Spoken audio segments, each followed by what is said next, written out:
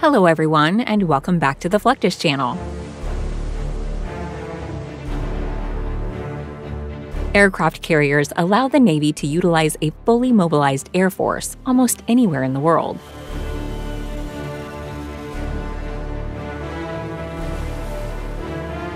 Since World War II, many aircraft models have been designed to operate from an aircraft carrier deck.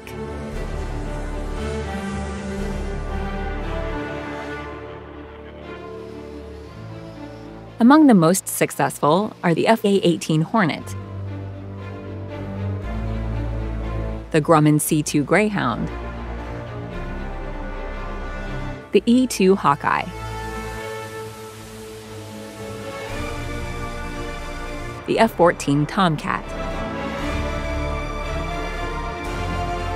One notable exception to the list is the F-15 Eagle.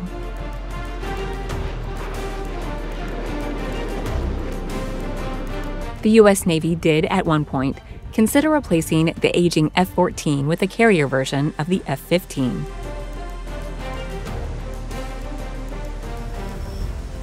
The F-14 is well known as one of the larger air superiority fighters, with a fuselage length of 62 feet and a wingspan of up to 64 feet. That said, it was developed specifically for operation on an aircraft carrier.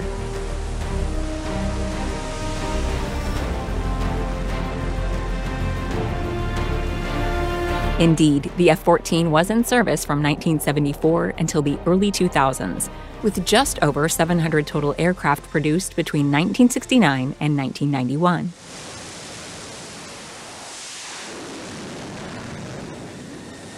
Though multiple variants were introduced over the years, the F-14 began to experience limitations. These included maintenance issues, which drove up costs. They also had multiple engine issues, including issues with stalling, which put aviator lives at risk. The F-15 had been designed by McDonnell Douglas specifically for the United States Air Force. A twin-engine, all-weather fighter, it was slightly longer than the F-14, but had a wingspan that was 20 feet shorter.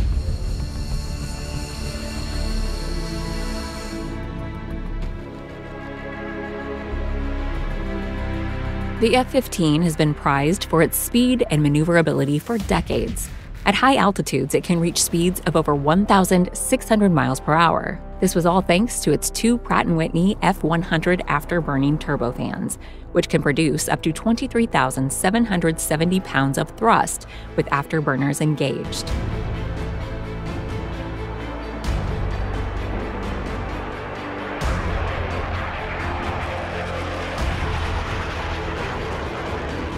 The F-15 also boasted an incredible rate of climb, roughly 67,000 feet per minute.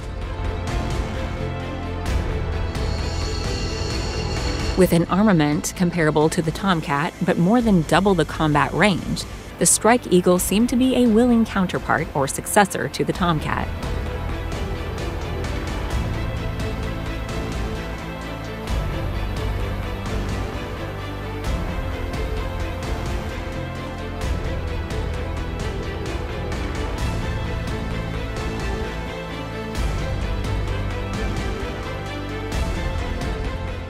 Though the F-15A already had a tailhook, it was used only for emergencies.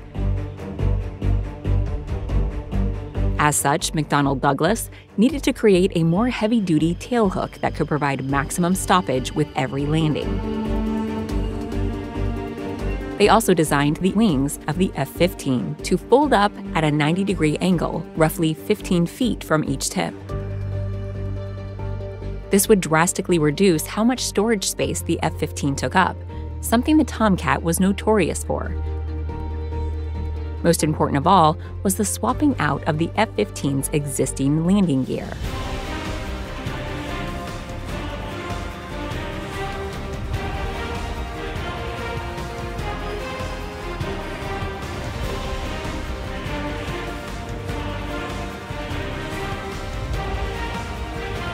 Operating aboard a ship, requires a much more heavy-duty gear setup, so a much more rugged system was installed.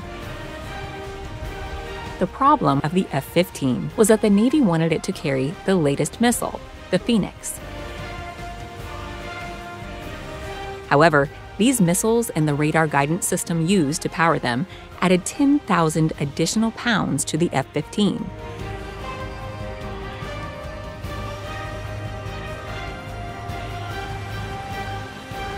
This extra weight not only restricted its ability to land on an aircraft carrier, but negated the performance advantages it had over the F-14.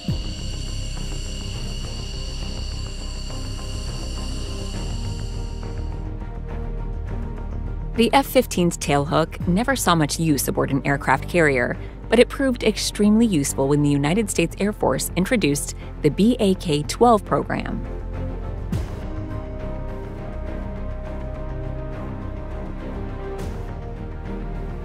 This is similar to the arresting system used aboard carriers, only designed for use on land in case of aircraft overshooting or losing control during landings.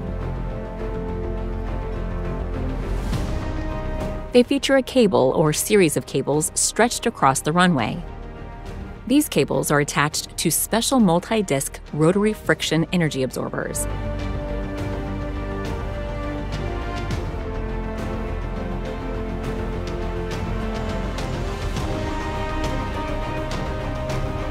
Each cable has rollers that elevate it just above the runway, allowing the tail hook of the aircraft to make solid contact with it.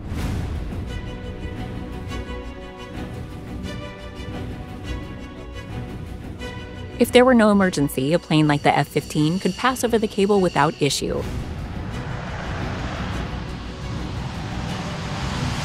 If there were an emergency, it could deploy its hook and allow the powerful energy absorbers to bring it to a safe stop.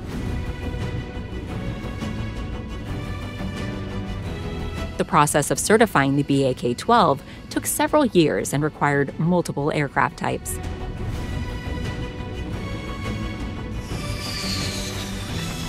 In the end, the BAK-12 was rated for absorbing up to 180 knots of force, which represents a plane traveling at up to 207 miles per hour. All BAK-12 systems are recertified every year.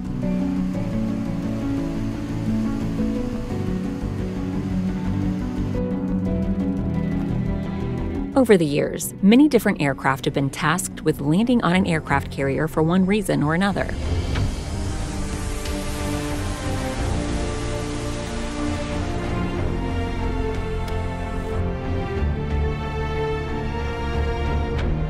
One of the most well-known instances of a plane being converted for carrier service is the story of the U-2G.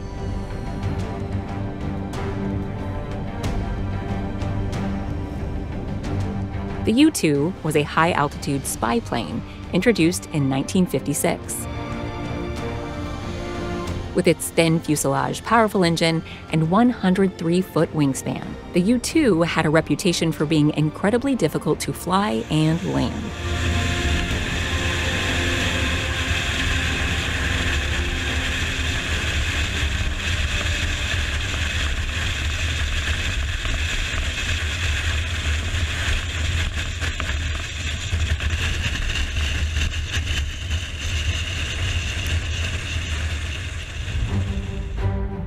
So when it came time to prepare it for carrier operations, the Navy decided to reinforce the wings and landing gear of 3 older U-2s.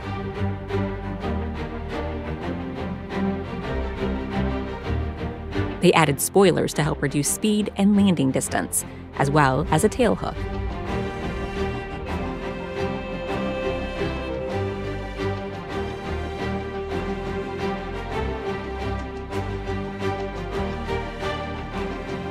Though the tests proved successful, the U-2G never saw actual deployment aboard an aircraft carrier.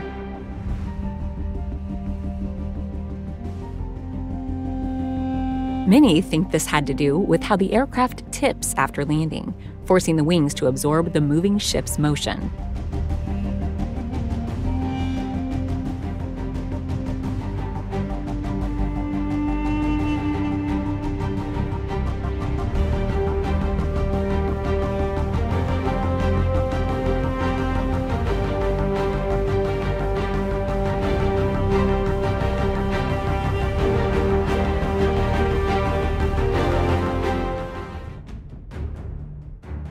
Even more impressive was the landing of the C-130 Hercules aboard the USS Forstall.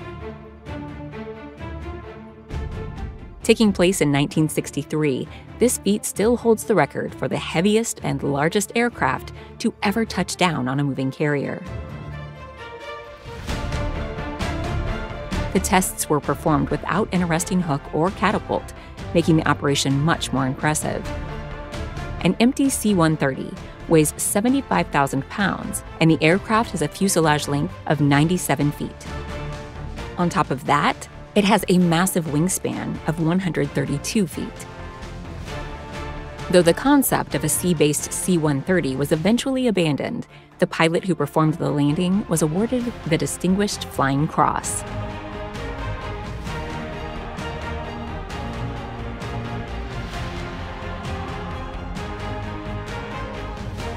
The United States Navy decided to take a different approach to replace the aging F-14. This resulted in the development of the McDonnell Douglas Fa-18 Hornet. The Hornet was designed with aircraft carrier operations in mind.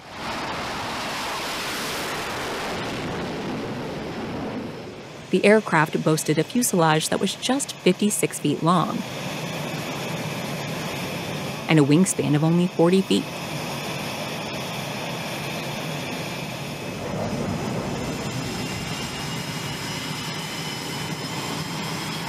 For even easier storage, the F-18's wings could fold up, reducing its overall width to just 27 feet. Though slower than its contemporaries, the F-18 boasted a range of 1,250 miles and could carry a wide range of formidable weapons.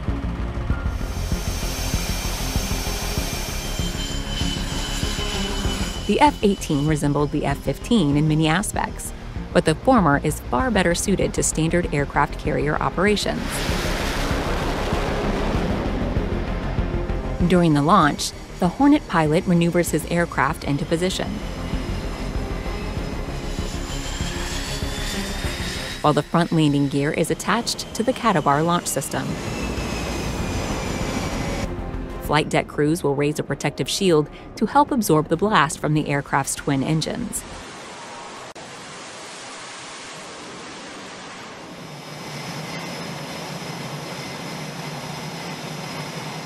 Once the all-clear is called, the steam piston inside the catabar launches the waiting aircraft forward at over 150 miles per hour, allowing it to take off with just a few hundred feet of runway.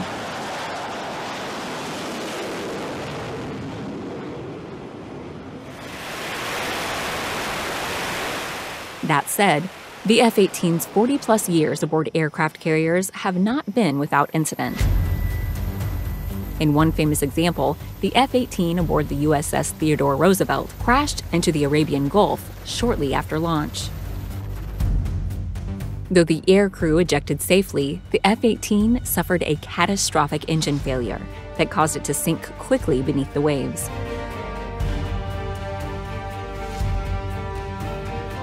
In July 2015, Navy divers and explosive ordnance disposal technicians managed to recover the wreck of the aircraft and all its associated technology, which the Navy did not want falling into enemy hands.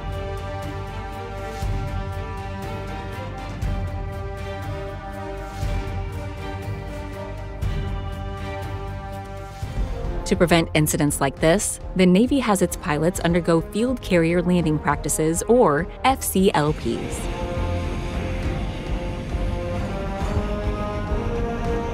This allows pilots to increase their familiarity with the restrictions common when operating from an aircraft carrier.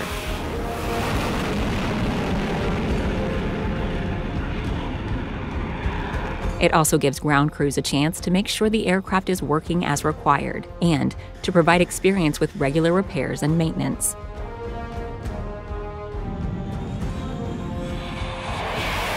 In the end, the hope is that consistent practice will translate to improved performance in the field.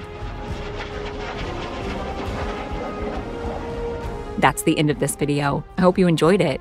Make sure to subscribe to this channel so you don't miss any of our new content. See you next time.